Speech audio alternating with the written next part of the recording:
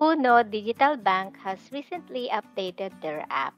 In this video, I'll be walking you through the new UNO Digital Bank app. Check natin kung ano ang mga bagong features sa new app nila. Let's go! This is the dashboard. Impressive ang interface and user-friendly din. You can easily access all accounts and transactions in one place. It has 3 tabs for savings, time deposits, and loan.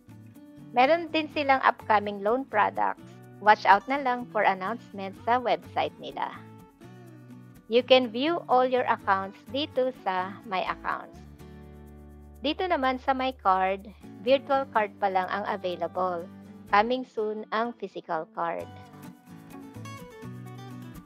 Pwede na ring mag-send ng message within the app if you have concerns or issues sa account mo. Mag-send ka lang ng message. Select the topic for the subject. Write your message and click send. Pwede na ring mag-add ng beneficiaries sa Manage My Beneficiaries. Choose other banks, then click Add. Input your personal info and bank details, then click mo yung Next. How to add money? There are 2 methods, online banking and over-the-counter. Sa online banking, BPI and Union Bank pa lang ang available. Pwede rin mag-send ng money over-the-counter using any of the following payment centers na nasa pick list. You can also add money from other banks via PesoNet or InstaPay pag hindi ka BPI or Union Bank user. Copy mo lang yung account information from savings account details.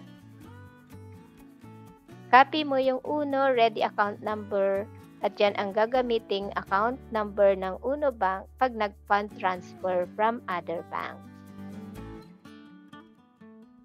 How to withdraw or send money? Dito mag-send ng money to other banks. Select account and then click account number. Input your bank details, then click continue. Complete yung list ng banks, included din ang mga rural banks. Meron ding mga international banks na nasa pick list. Sa bills payment, limited pa lang ang available payees.